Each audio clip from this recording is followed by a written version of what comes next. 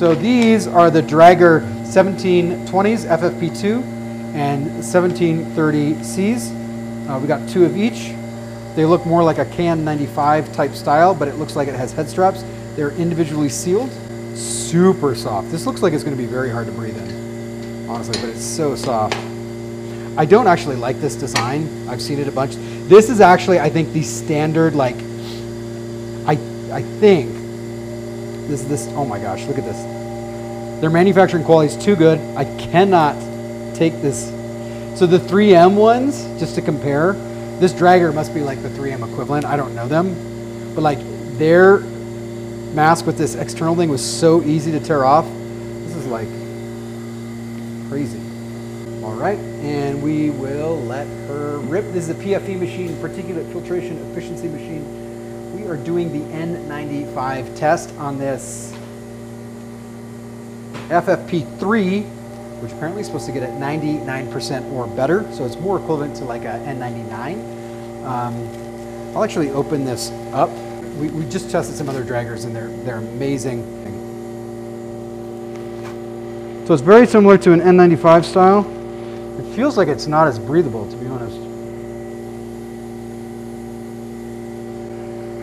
Oh wow, so interesting that all of their products smell so differently. I'm gonna call this smell a clean sock drawer that has one dirty sock in it.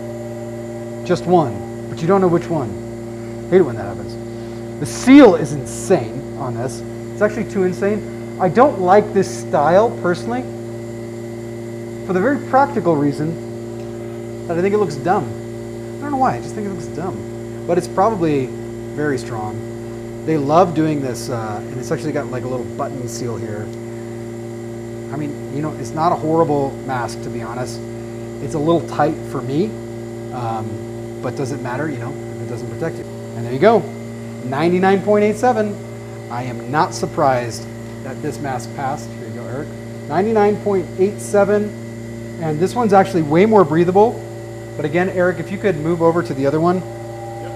I think it's just the way that this apparatus is better suited to test the Can style.